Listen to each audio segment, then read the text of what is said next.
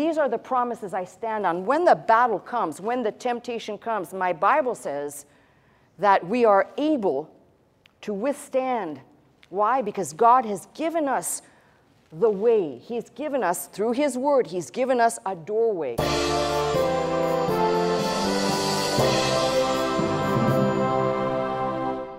There are so many subjects that I need to teach on out of this book. They're not just, little homilies or there's so many subjects that I feel I have the need to look into. And I've said there's no way that any pastor, even if you started when you were just a child, you could not get to all the subjects. You could get the overall gist, but the details of certain subjects I don't think one can cover in a lifetime, certainly not exhaust. But one of them that I have been thinking about for weeks and weeks and weeks is on the subject which I have taught many times before. It seems like I'll teach on this subject and then go away from it for months. And then by the time I need to come back, the way I know I need to come back is by certain things that I see happening around me. I don't think I could say this enough to anyone who is listening to me in the sound of my voice. There is a battle for your soul. Whether or not you think there is a battle is a different story. But any person who comes to God, anyone, the day that your eyes were opened, in that day, a battle started, almost like a tug of war. We read in Jude about how the archangel and the devil wrestled over the body of Moses. We read that, and it's easy for us to, if we would even try to imagine, because we know that Moses died not having entered the promised land, but the missing component in that is that we know that he appears on the Mount of Transfiguration. He's seen by Peter, who says, look, it's Moses and Elijah in the presence of Christ.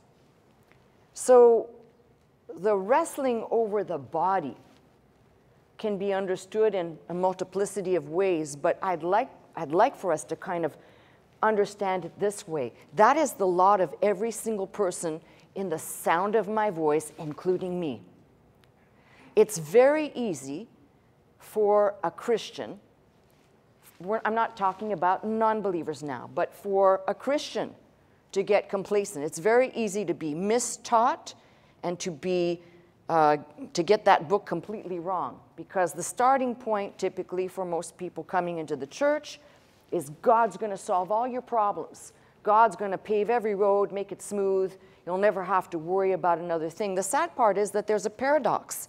The paradox is that God will do and has promised, but He's not said, I will take away every problem. He did not say that I will take away every potential for tribulation or trouble. He did not say any of that. He just basically said, in the world ye shall have tribulation. And that not being tribulation, the great tribulation of end times, but tribulation that belongs to the world. And unfortunately, we live in it. So there are a couple of components to what I want to speak about today that have to do with spiritual warfare, but they also have to do with commitment, and they have to do with the reality that I, as your pastor, deal with on a regular basis. People think of the church and they think of, I don't know, maybe people think it's fun and games. It's all this happy stuff. But as a pastor, I deal with people who, on different levels, some people are, we'll call them walking targets for the devil on a regular, ongoing basis. They are their own worst enemy. I can give you the litany. But as much as we are all different, we all become the same. And these certain things that I see on a regular basis from different individuals that make me think today is the day I need to talk about this.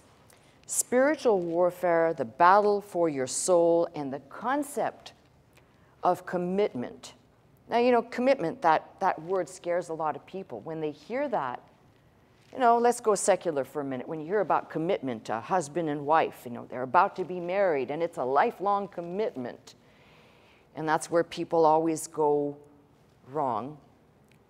Because instead of looking at their partner, their future partner, as a component of their life, of their complete life with God, they kind of isolate, which I could say more on that, but the subject today is not marriage counseling, it's commitment.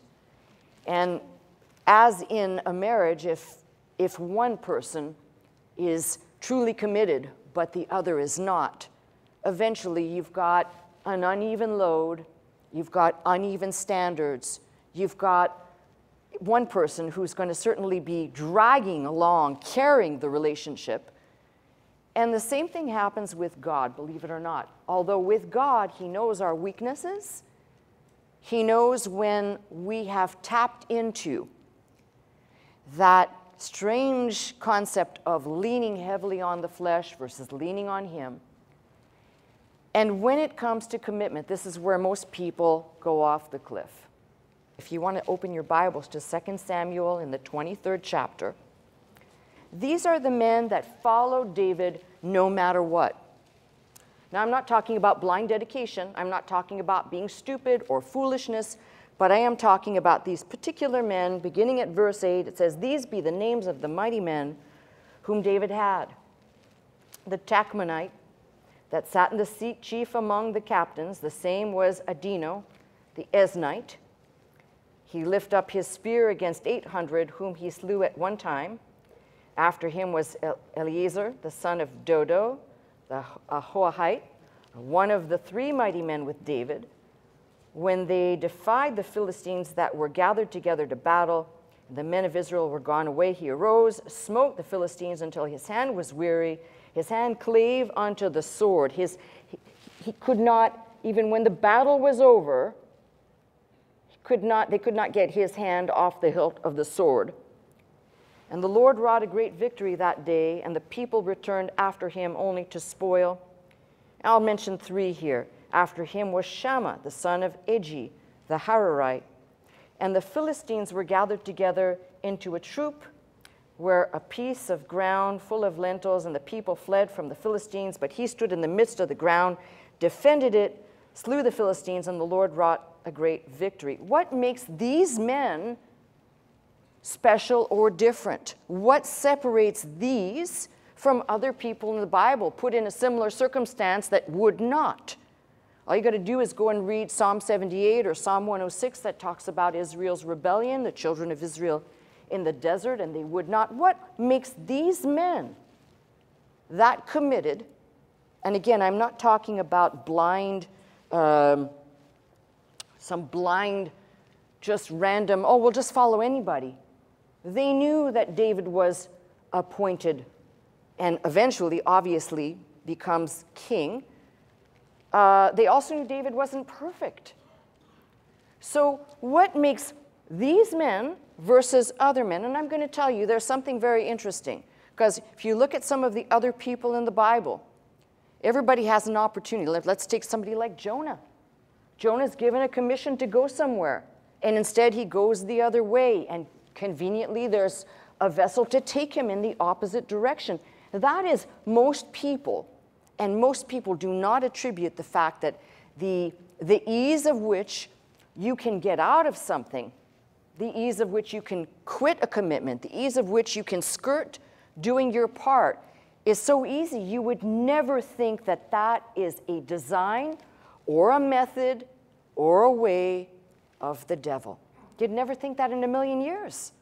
Because if something looks like it's going in the right direction, it must be going in the right direction, right? Wrong.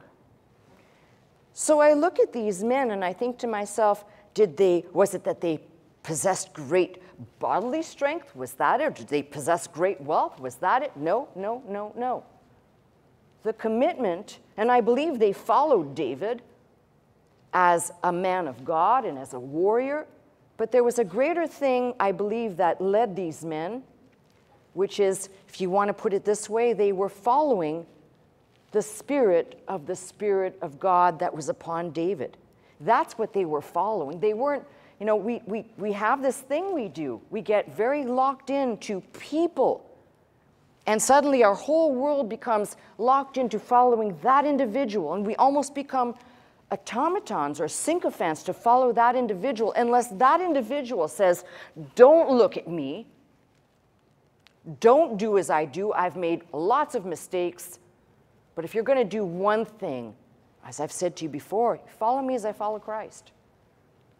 Find, if you can't do it with me, you find somebody else that you can follow who's not telling you that you got to change the way you dress, or you got to change the makeup you're wearing, or you got to do this or do that. You begin by faithing and taking God at His word. And remember this one thing. Now, I'm not saying that these men were immune from the buffeting of the devil, because they weren't. But translate all of this into the now. And what we can say is many times, and I've taught out of Ephesians 6, which is where I'm going to take you, many times I think we start out with a very valiant mindset. Today, if it's something you're battling against, you say, today I will be victorious, and fill in the blanks of what it is. I've got to tell you something. That's wonderful to have that mindset that speaks faith, that says, today I will, but just as sure as you said, today I will, there was someone else listening when you said it, not before, that figures out when, listen, the devil doesn't know everything. The devil doesn't know your thoughts. So, but the moment you open your mouth, it's made known. That will be the day that probably you may think in your mind you started a great victory, but probably will end up in defeat for one reason, if not careful, and that is failure to understand the enemy is always there. Never goes away, maybe a little bit further for a season, but never goes away. And just as there's a heavenly host that watches and looks on, there's also that what we call principalities and powers in the air that we cannot see. Just like the invisible host we cannot see, invisible powers around us we cannot see. So somebody opens their mouth and says, today I will. You better be sure of one thing.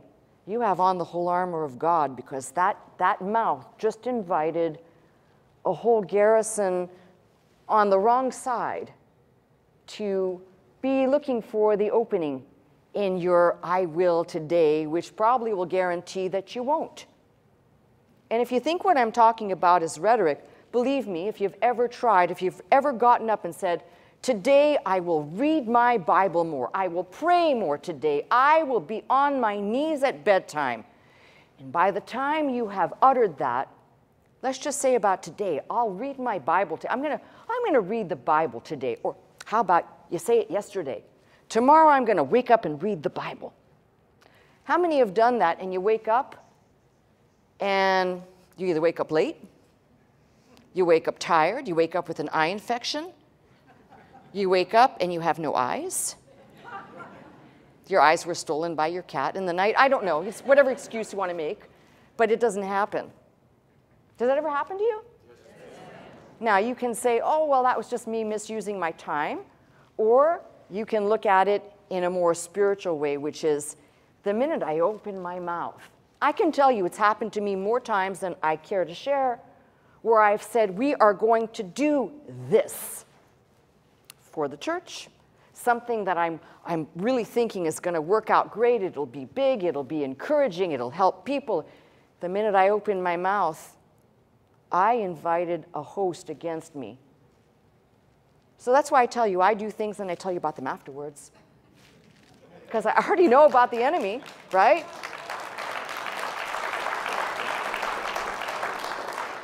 But before I get into we'll call it the helps, let me just tell you what these men did have. So let me just catalog here.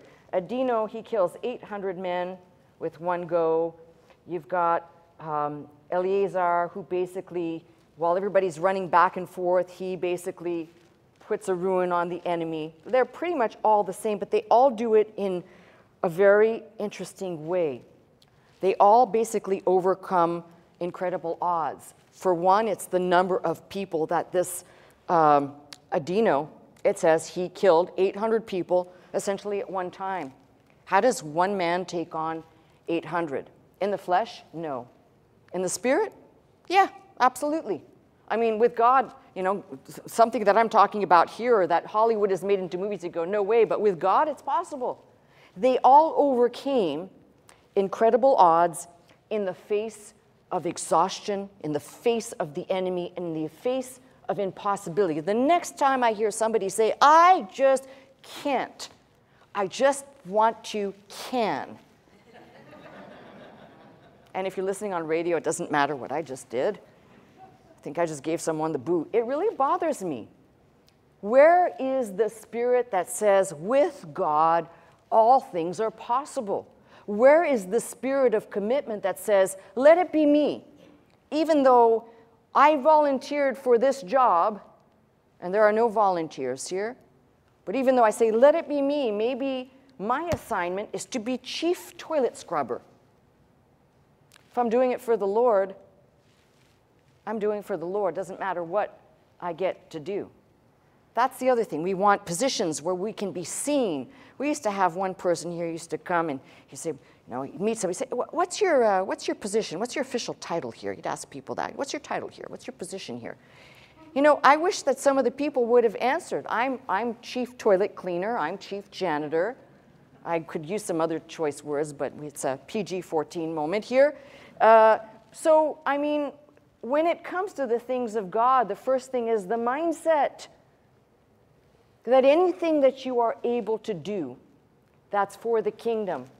And it doesn't matter if you think, I taught on this out of the Nehemiah series, what you think might be small and insignificant will never be small and insignificant in God's eyes. It's like the person that says, well, I can only give $1 because that's all I have. If that's truly all you have, you're like the widow in the Bible who gave out of what she had. She didn't give out of her abundance. She gave out of what she herself needed. A lot of times people don't, because they don't understand the people of God in the Bible. We're made to look like lunatics. Why would you give your last dollar, especially to the church? Or why would you commit 10 hours to do something that you're not even getting paid for? In my, say, 20 plus years of being here, I've seen more people come and go, and I put the number at very, very high, that think that somehow their commitment to fill a post, an airshift operator, someone who's answering the phone, a security guard, they have made it as though that was such a big sacrifice, which to me, somebody like me, and I say this with, we'll call it the truest heart that I can in making this declaration, that if you think 10 hours of doing whatever for the ministry for God's sake is a lot, you have a skewed vision and understanding of what Jesus Christ did for you. And it's not personal to you, obviously, because he didn't die for you. He must have died for everybody else, which means you're still going to rationalize your little whatever it is you're doing. And that's what, I'm telling you something, that is another way the devil works his way in to eliminate people out of the kingdom. How many times have you heard, if you've been here for any amount of time, people that came and they wanted credit for something? Or the people that come and they won't come to do any commitment unless it's during a time when I'm in the building. That, you know, it could happen that way. It could be that I'm here. I've been known to come and go from this building at all hours of the day. If I see you or I don't see you, that's not the criteria. The criteria is that God sees you at all times. So think of how pharisaical and hypocritical that becomes, but also think about how the devil may use that. I've seen this too. Well, she doesn't give me any credit for all the things that I do. I'm not being appreciated, so I'm just, you know, this is ridiculous. I should be getting thank you letters for my service. Tell that to every single Christian man or woman who has not just served as a pastor or a minister or a missionary on a foreign field or someone who was doing food kitchens or whatever it is. You'd be hard-pressed then to try and put the little piddling things that we try to make grievances about versus someone who dedicates their whole entire life. That's their whole life, to go and be a missionary in a foreign land. And we sit here in our ease, and I shouldn't say it like that, but understand the spirit of what I'm saying, complaining about the pastor. The devil will use that opening. And that's one thing, if you don't like me and you don't like what I'm saying, that's your prerogative. We all have the right to have an opinion.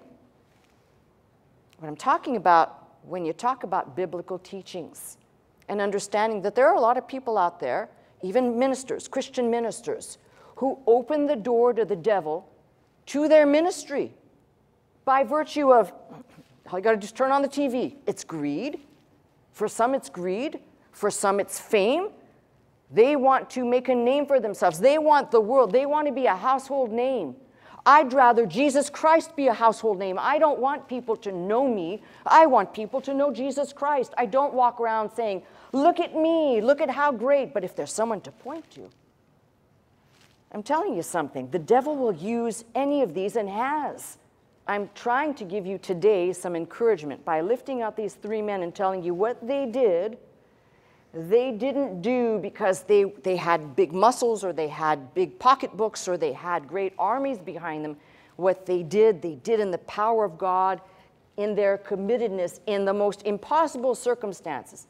The naysayers out there will say, you believe this stuff? And I'd say, heck yeah, absolutely. Do you want to know why? See, I know what God can do.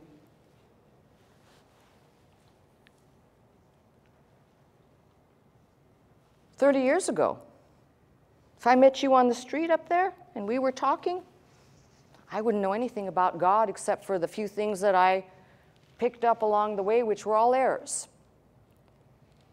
And 30 years ago, if you said to me, you're going to preach and encourage people in the Word of God, I'd say, you're nuts because I don't even know the Word of God.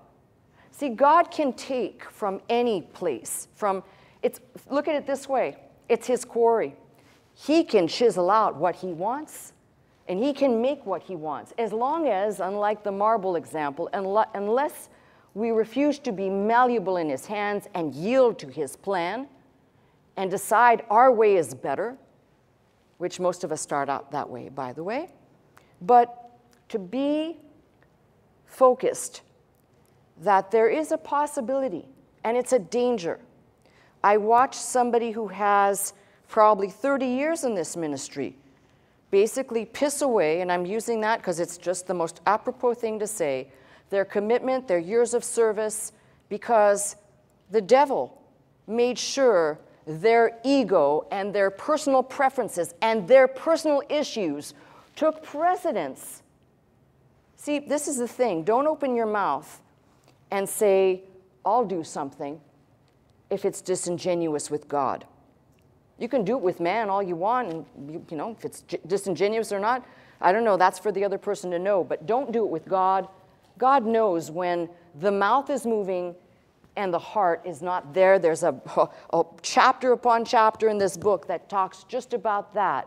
Their lips are moving, but their heart is far from me. Now, you know, my message today maybe is not the one where you'd say, yeah, you're making me feel like I want to go and do something. Maybe what I'm saying would make you want to go in the opposite direction. But what I want you to know is much like the men who are recorded here, and I'm sure that there are many more that are not recorded, of the men that were with David, and that chapter continues with more, but I'm sure there were more not recorded, that only God knows about, that we'll never know about, that are just like people in my presence today. We may not know their names, they may not receive grand, glorious applause, but God knows who they are. And in the day when you start dropping your guard and getting some festering mindset that says, I'm not appreciated, nothing I do is getting the recognition, all the flesh talk that you want, I want you to remember that all the people in God's book, names that are recorded that we can look to and names that are not, that we don't even know. Remember, John said, if we could record everything that Jesus did and said, there wouldn't be enough pages to contain. So I'm saying to you, try and take the mindset today, especially for those people who are committed or making commitments or desiring to make commitments to do something. There's nothing worse, by the way, than watching, and there's always this rule of 80-20. It's usually 20% of the people carrying the load while 80% sit back and talk about doing something. That's how most churches are, by the way.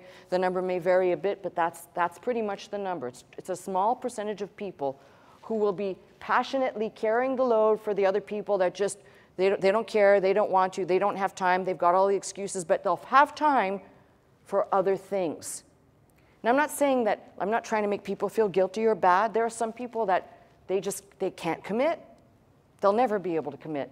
That's something you need to work out with God. That's not a problem that I put on you and say, you need to work that out. That's between you and the Lord. What I'm more concerned about is how the devil seizes on those lost opportunities and has a fantastic way of magnifying them. Like the man that used to be on staff, and I won't say what type of a vocation he did for this ministry, but he was on staff and not needed for several months at a clip, and until he was needed, and then when he was needed, he'd go nuts. And we couldn't use him. And for the inner staff people that are here, you know who I'm talking about. It's something that we see often in ministry. And then there's this last thing, and then I'll really get to the message. There's this last thing. When people say, well, you know, I don't believe in the devil, or I'm no match for, they'll find any excuse to not deal with the reality of what being a Christian is. If Jesus Christ, God in the flesh, was not exempt, what does it say of Jesus? Immediately after he was baptized, was led away in the Spirit or by the Spirit into the wilderness to be tempted by who? By your next door neighbor? By your ex-wife? By the devil? So if it happened to him, I've said to you it's a template. And look when it happened. The temptation of Christ happened immediately after he was baptized. We who understand what that means, it means it is the public declaration. It is the public testimony. Nothing else but to say what is already in that individual's heart. And of course, Jesus is a different situation. Nevertheless, it happened right after that. What a way to make a mockery of God than to take that which has been dedicated in his eyes and try and dirty it up a bit. We baptized people up in Northern California. I've told you the story. I wish my message before I baptized was the message I just spoke on about Jesus being tempted straight after he was baptized. Why? Because people get baptized, they come out of the water, they've got the most beautiful demeanor about them, usually happy and uncontrollable laughter, and you just see it. I mean, when you see it, most of you were at those services, when you see it, it's a joy that is contagious. It just makes its way into the rest of the people that are watching. And you see people that they're not thinking in that moment, the devil's right around the corner. They're thinking, oh, praise God, I love you, this is so great, I feel great. It's like a high until wham! And then suddenly you're like, what was that? Well, you should have been expecting it. I wish that was my message when I baptized people, but now I'm telling you, we're here. Now my message is for those people who can hear. There is a fight that we must fight. Every single Christian must fight. Now, there are people listening to me today that will say, that's the most ridiculous thing I've ever heard. Christians are supposed to be at peace. Christians are loving. Christians are, and they will tell you everything that Christians do, but I'm telling you something. And the thing that has, if there was a handbook to this book to be written, it would be caution to believers.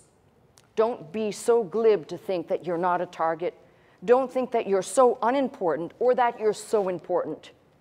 The people who think they're so important, God makes sure to say, you see my heel? Gotcha. You know, you will be reduced down to the size that God desires to reduce you down to. And to the people who take the position of being humble, they are humble in spirit. God knows how to lift them up. These are the things that we should exercise caution about. So how do we do it? How do we protect ourselves? And how do we really not make this some caricatured, again, all these can be turned into the imagination that takes over Scripture, that completely warps the intent of the writer. So I will try and take a stab at a very familiar passage with you all of what we need to be looking at, which is Ephesians 6 in the New Testament, if you'll turn there with me. Now, it is probably preeminently the passage we have used here for spiritual warfare. The unfortunate thing is I can tell when I need to repeat, because I start watching people essentially do the opposite of what the Bible says. Now, you've just turned to Ephesians 6. We can certainly say there are many places I could have picked in the Old Testament. Zechariah 4:6 is one of them, not by might nor by power, but by the Spirit of God. I could choose many different places, but this one seems to be the place that people have somewhere to lock into. Now, Ephesians 6 from verse 10 all the way to verse 17 is what we call the armor of God. And we say, as the Bible says, put on the full armor of God. The problem is if we begin to caricature what this really means. So while I don't want you to turn away from Ephesians. I want you to read something that will make this verse, or the verses we're looking at, a little bit easier to understand if you take them from this position. So, we're reading Ephesians 6. I'm going to read Ephesians 6, and then I'll read a secondary passage that kind of connects. So, Ephesians 6:10, finally, my brethren, be strong in the Lord and in the power of his might. Put on the whole armor of God, that you may be able to stand against the wiles of the devil. For we wrestle not against flesh and blood, but against principalities, against powers, against the rulers of darkness of this world, against spiritual wickedness in the heavenlies or high places. Wherefore, take unto you the whole armor of God, that you may be able to withstand in the evil day, and having done all to stand. Stand therefore, having your loins girt about with truth, having on the breastplate of righteousness, your feet shod with the preparation of the gospel of peace, and above all, taking the shield of faith, wherewith ye shall be able to quench all the fiery darts of the wicked, and to take the helmet of salvation, which is the sword of the Spirit, which is the word of God. And it goes on, but I'm only looking at these few verses. If we want to really make an application and stay away for a minute to the tendencies we have to make this into real clothing, if you will, let me read something to you. Please don't turn there because it's only one verse, but Romans 13:14 says, but put ye on the Lord Jesus Christ, and make not provision for the flesh to fulfill the lust thereof. Think of the armor in this one way first and foremost. The armor is Christ. The armor is not the outside of you. It's giving you the concepts to fortify you in the inside. If you notice when you read this, there's no covering for your back. I wish more Christians would read this. It means cowardice is not in the equation, and being scared and turning your back on the enemy or on God. This is why God made no provision for your back. He's supposed to have your back. I've encountered, by the way, so many people within the body of Christ, which I would label as deserters, cowards, people who are so afraid of what I'm not sure, probably of their own shadow too. We should be inspired, greatly inspired by what, if you want to just take the Apostle Paul, but we don't have that. We've got many different voices, but the Apostle Paul's saying, this is what the Lord will do to help us. He didn't just say, okay, come unto me, and now you're on your own. It was good. It was a good 5 minutes. Now go figure it out. You're smart. No, he's basically said, this is the way. And if we're able to understand, putting on the whole armor of God and then cataloging it, I love something here, and I've taught on this before, but I want you to just think about this. Many times we're told to stand. That means quit moving around, quit trying to do something, stand still for a minute, regroup, recollect, reconnoiter in the book for a minute, that all of your flailings and all of your ideas of how to should go out the window in the moment you recognize. Let me ask this question. When was the last time any of you said, I think I'm under spiritual attack? When was the last time you said that? Did anybody ever say that here? I think I'm under, and I've said that. In fact, many times I can see it, and I'll turn to some of the staff people and say, please pray for me, because I can see it as clear as day. I'm not crazy. These are things that could be as simple or as complicated as. The devil doesn't care. The goal of the devil, this will change your mindset about how you also view other pastors and ministers. I'm not asking you to have sympathy for someone who's nothing but a lecherous charlatan, but I am asking you to have sympathy. If you look at some of the major ministries, if you study ministry, say, in the last 100 years in America, which is pretty sad, by the way, at least the last 50 years have been pretty sad, but if you study the history, the ecclesiastical history of churches in America, you find that a lot of these ministers, especially the ones that took really big falls or had really big issues, they started their ministries very committed. This is what makes me say, take a time out here. They started off committed. They started off caring more about souls for God and the kingdom of God and the kingdom of heaven. So what happened? Did they get tired? Did they get bored of God's word? Or did they open the door just a little bit? And I prefer to think that some of these that are still alive today and still going at it, they open the door just a little bit. Some of these are turned over.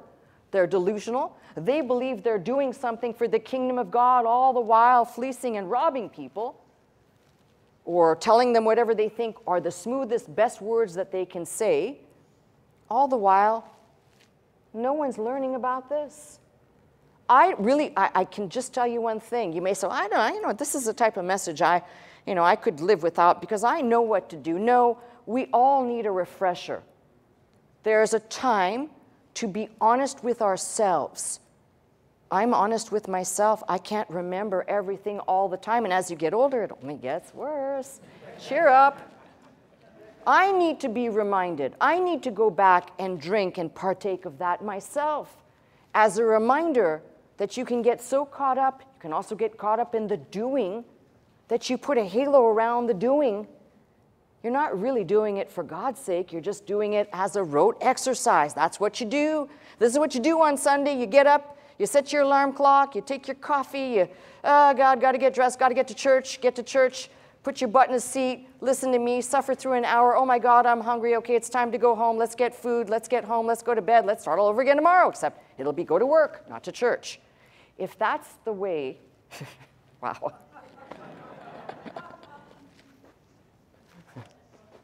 I think I will take up a new vocation. I think I can play the bass. Not. My point is, if we are that weak-minded, how can we have any defense toward the devil and the real danger? See, the real danger isn't whether you like me or hate me or whether I have enemies or I have friends. The real danger is the unseen, which the Bible talks about. Now, I'm sure there are people out there that say, well, you might believe in the devil, but that's because, maybe, only those type of people believe in the devil. Let me just tell you something. This whole book, from cover to cover, from the beginning, about the 3rd chapter onwards, is essentially the battle for the soul of man. This whole book, cover to cover, except for the first 3 chapters and the last 3 chapters, is the unfolding drama that God said, hey, finally, I will tell you what my plan is. Here's the plan. This is the final plan. My son, Jesus Christ, will come, and he will make right everything that has been wronged, and he will put back, and there will be a restoration. There will be a reconciliation, which is what is essentially happening when somebody comes, prevenient grace working, to hear, to listen, and to receive the word of God. So what do I want to tell you today? What do I want to say to you today that could be change the course of somebody's mindset today? Because that's really the real issue here. People coming and thinking there is no danger, there is no battle, There are people listening to me right now that are listening out of the comfort of their own home, or maybe they're gathered in churches in the home. We have that too. And you've not, for the last 24 hours or the last week, even given this any thought. This message is for you.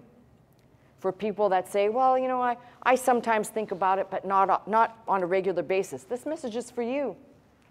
If, and I believe this, if the devil has the capacity to pick off people, which I've seen, people will quote the scripture that says, no one can take what's in God's hands out of his hands, or the argument is they were never in his hand anyway, that's how they could be picked off. No, sorry. That's not going to be the argument that works with God, because the devil tried it with Christ, as I just mentioned. He tried it with Peter. There is a whole host of people in the Bible recorded for us to show us what it looks like when we come to the reality and the knowledge of the information provided versus when we ignore it. I mentioned last week about Demas. Demas preferred the riches of the world versus being at the Apostle Paul's side or being a help to him. Can you imagine, just think about this. Can you imagine if we could rewrite history, if we could go back, find Demas in that particular time, I'd have shaken him and said, what are you, nuts? The Apostle Paul, you have a chance to be by his side and learn from him. Are you insane? But he says, Demas preferred the world over listening, studying, following a brilliant mind like Paul, who was used greatly by God. So a lot of times we have that. As I've said, seen it in ministry, not just workers, not just laborers, but people who cannot understand what the church has become, what we see the church has become, versus what the church was for. Just look around you, and if you can find some normalcy. You see, people will talk about the church, and the first thing they might ask you if you meet somebody is, well, does your church have a feeding program? Do you feed people? What do? Do you clothe the homeless people? See, our mindset has been conditioned now by society to make the church into a charity, to make the church into something it's not. The church, the design of the church, it's laid out right there, and by the words of Jesus, he told his disciples, go out, make learners, make disciples, teaching men all about Christ. Now, I'm not saying feeding people is bad. I'm not saying clothing people is bad, but Jesus said, the poor you'll have with you always. Never said anything about establishing the church. Read the day of Pentecost and thereafter, the book of Acts. The people came because they heard a message that drew them in for whatever the reason. I'm going to say it was the Spirit of God. They didn't come thinking, imagine the day of Pentecost, and people are standing outside and they're listening to the preaching, and here's the conversation that's going on right there in the street. I wonder if they have good music there. And I'm wondering, will they be serving lunch afterwards, and will it be free? Because these are important things to look for when you're looking for a church in first century Jerusalem, of course. You see how crazy it is? We have so skewed the church. We have so skewed commitment. People hear about commitment. They think, this is induced slavery. This is preposterous. But that is the way the church was built. The church was not built by fancy marketing campaigns. I've said this before. If one person would hear me, I'd feel like I won the lotto today. The church was not built on marketing. If that's the case, as an individual sitting in front of me said, why didn't Jesus just rent the Colosseum? Instead of doing the Sermon on the Mount, little muddy mountainside, why didn't he rent the Colosseum? Come here, Jesus preached the sermon that would have been on the Mount in the Colosseum. And if you stick around, you might just get some free food, a little bit of bread, a little fish. I'm combining some stuff here to make it, people will be drawn in more, right? Free food, music, a little whatever, I don't know. It didn't happen like that. Here's this simple rabbi, preacher, whatever you want to call him, that stands and he says, blessed are the poor in spirit, begins to speak words that are not just simple words, but a recipe for or a salve for the soul, for understanding the big purpose. Why am I here? What does God want of me? And where will I go when I'm done here? Not how will the food be? How will the music be? What are the programs? How many services do you have? How many languages do they speak? And oh, here's my other favorite one, the guy that goes to the church that says, we don't take up an offering, so you never have to worry about giving at our church. Okay, that is exactly the antithesis of the Christian message. We are to be givers, giving of the heart, of the mind, of our time, of our pocketbook. So I'm saying to you, the devil can creep in anywhere and attack. Usually, we see this big time in ministry in the commitment. So why did I pick this whole armor of God in Ephesians 6? Not because you haven't heard it before, not because it's something new. I've picked this for some simple reasons. We are to stand. That means if you are not sure what to do, you find yourself in crisis, in turmoil. We're talking about your Christian walk. Stay still, or you want it Old Testament? Stand still and see the salvation of the Lord. Quit trying to solve your own problems or figure out the injustices. This is the other thing that really just bugs me. It's not fair. You ever hear people say that? Well, friend, you better take that up with somebody else. Nobody said life was going to be fair. It's not fair, it only happens to me. Well, then good. You can become the poster child for how to and how to not. But look at everything instead of looking at it as, I got the short end of the stick. I haven't been recognized. How about God knows my commitment? Don't use that. I had somebody a week or two use that on me. Just honestly, I was looking for the little brown bag when somebody said, God knows my heart. This is a person who's basically robbed and pilfered or tried to rob and pilfer the ministry for many, many years. God knows my heart. Yeah, you're right, he does. And the surprise is on you, not on me. See, the devil does not care. And if I could just stand here for an hour and just repeat the same thing, the devil doesn't care. He doesn't care if you don't think he exists, then that's even better for him. C.S. Lewis wrote about that in Screw Tape Letters. They don't even give us credit. They don't even know, they're not acknowledging we exist. That was the conversation between the rookie demon and the other, and this is the bottom line. Failure to put on the whole armor, which is essentially failure to put on Christ. I'm not itemizing. If you wanted to itemize it, it comes down to some very simple concepts. God's interested in truth and honesty. We speak the truth in love. He's interested in righteousness, not mine, but his. He's interested in the fact that we creatures need his word, so our feet are prepared for the Christian walk by way of the gospel. We're told to receive the helmet of salvation. Why? This is where supposedly all the thoughts, supposedly, and tough decisions are made, although sometimes I think they're made back there. And so, what I'm saying to you is it's vitally important that when we say put on the whole armor of God, and I've detailed the armor before, make it a little bit more generic when I say out of Romans, what I quoted, to put ye on the Lord Jesus Christ. Essentially, you are covered in him. You hear people saying, covered by the blood. You're covered in him. He's in you. Christ in us, the hope of glory. And you begin your walk, your day, your challenges by saying, I'm not walking alone. Christ is with me. The temptations that will come my way or come your way. What did Jesus say to the devil or to Satan when he was being tempted? No, man shall not live by bread alone, but by the word of God. Every mouth that proceedeth out of the mouth of God. It is vitally important for us. If we're going to stand as Christians, we also have to stand in battle as Christians, not as people that, oh, I don't know what to do and I'm scared. But these are the promises I stand on. When the battle comes, when the temptation comes, my Bible says that we are able to withstand. Why? Because God has given us the way. He's given us, through his word, he's given us a doorway. When the challenges come, when the temptations come, he's provided that doorway of escape. Most of the time, we don't take it. Most of the time, we usually go to our own way, our own mindset, leaning on the flesh instead of stopping. Stand right there and don't move. Finally, my brethren, stand. stand and don't move for just 1 second until you can connect with those words that say something to your heart and to mine.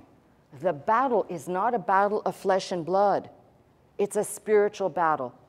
Failure to latch on to just that one point will have you trying to fight in the flesh, of the flesh, rather than looking at the spiritual realm and saying, greater is he that's in me than he that is in the world or in the air about me.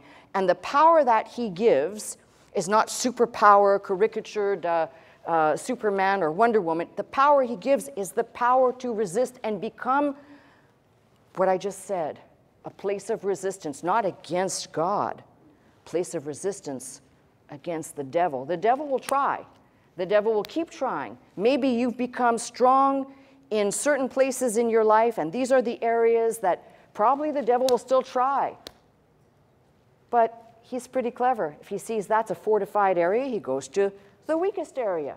And that's the opening he will use. So all I'm saying to you today is for those people who are struggling, for those people who have tried to make a commitment and they've not kept it, for those people who have failed at keeping a commitment. Here, this one's for you.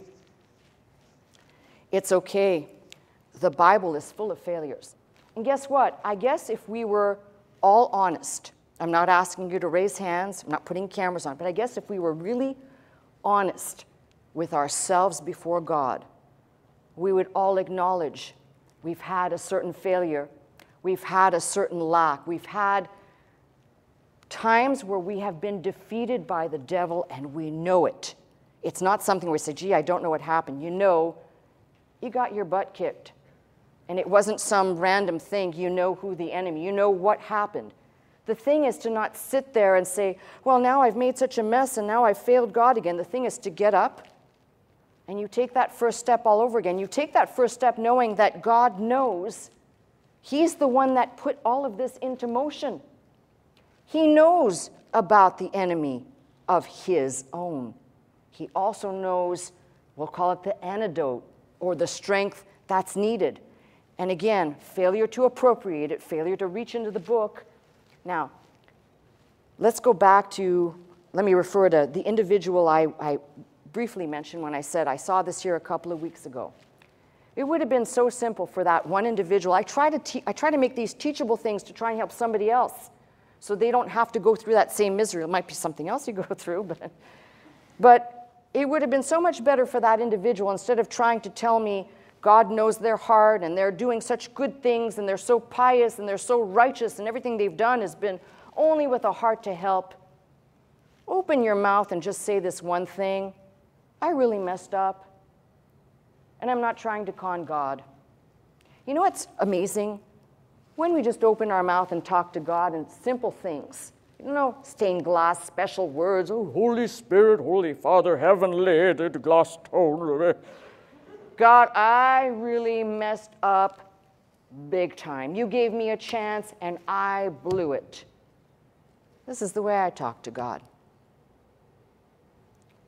Now, I need to ask God for forgiveness and another chance. Now, the crazy thing about God is He never says no. He wants to see the right spirit, and He's able to set you back on your feet and give you the courage and the strength and the fortitude and the wisdom through His Word to start all over again and maybe learn from the last time. Not say, I'll never do that again, but recognize, a little bit like Jacob, this little limp I have here, I can tell you what this injury is from. I know exactly what it's from, and I'm very grateful that I have this, which was Jacob's issue. God crippled him, and he never forgot it, but God also changed his name. I'm not trying to tell you that your failure to commit is something, oh, God's never going to forgive, but your compliance with the devil and you're giving in so quickly.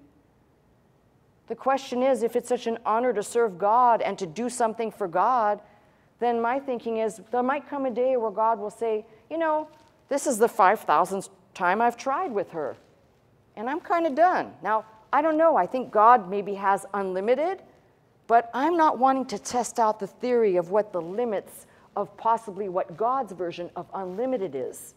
In other words, you don't need to have that many bleep-ups to know when it's not right with God. And my heart today says, if I can help somebody and focus them back to the Word and say, listen, we all have moments of weakness.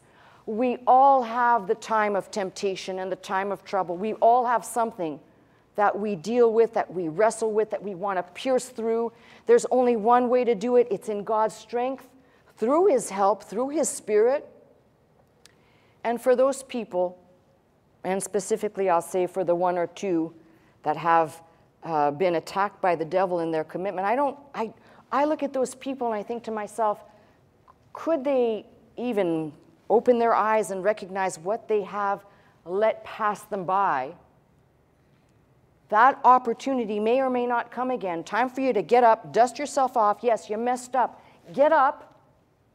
Quit thinking about what you didn't do and get up and start walking again with God. And that's the only way. God is, as I said, God knows.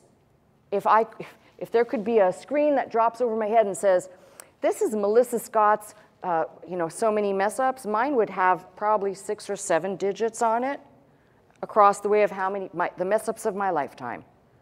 God says, I know you're going to be a mess-up, or I know you will, or I know you have, but that's not my focus. My focus is, and not that you succumb to the devil. God's not going to say, I don't want you anymore because you succumb. It's coming to your senses and recognizing God is not your enemy. See who the real enemy is and recognize the battle for the soul requires you to put on the whole armor of God. And whether it is for a commitment work to the church or a commitment to God in your personal life, in your personal devotions, you make that commitment recognizing that commitment will make you a target.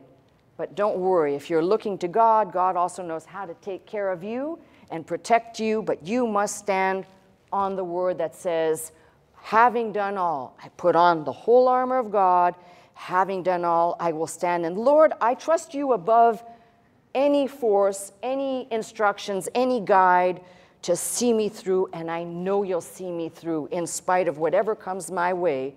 The promise to me and the promise to you, I'll never leave you nor forsake you. That promise is as good as the day He spoke it until the last day of your breath on this earth. So stand with that and take knowledge and comfort that God wants you to be valiant in the fight, and He's given us the tools to do it, to stay committed in spite of the devil's attack. I hope that somebody in the sound of my voice has been encouraged, and if you haven't been encouraged today, at least know that I've given you the wake up, that you have a nice neon sign on your back that says, yes, you.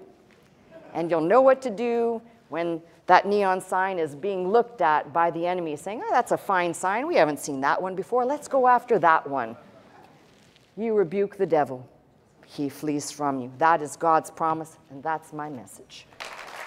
You've been watching me, Pastor Melissa Scott, live from Glendale, California at Faith Center.